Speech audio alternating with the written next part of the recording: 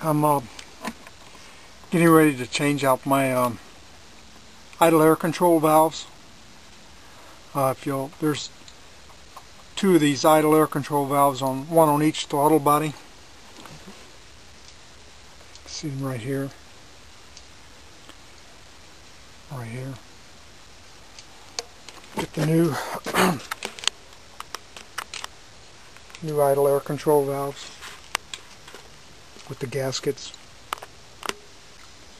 And then what you want to do is just unplug the pigtail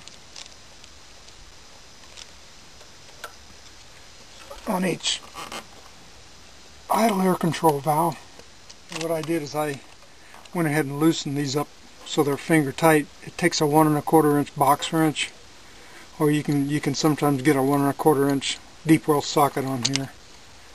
But I went ahead and loosened them up so I could just take them out. I had already cleaned them up, so they're fairly clean.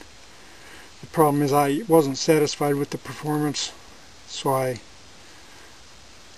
just went ahead and purchased some new ones. It's kind of difficult to get down there. You don't want to damage anything.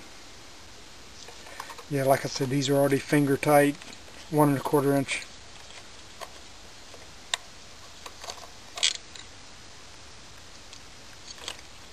Gaskets come off with them. Again, here are the new ones.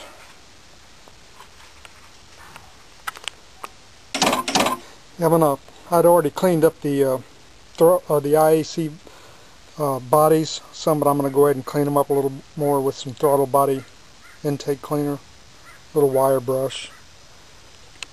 Just kind of get down in there a little bit, clean it out before I put the new ones in. Again, I had already done this once. I'm just going to do it again for good luck.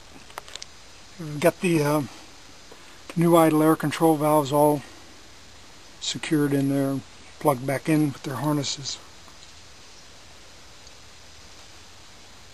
Give that carburetor cleaner some time to dry up, and then crank it up and see how things go.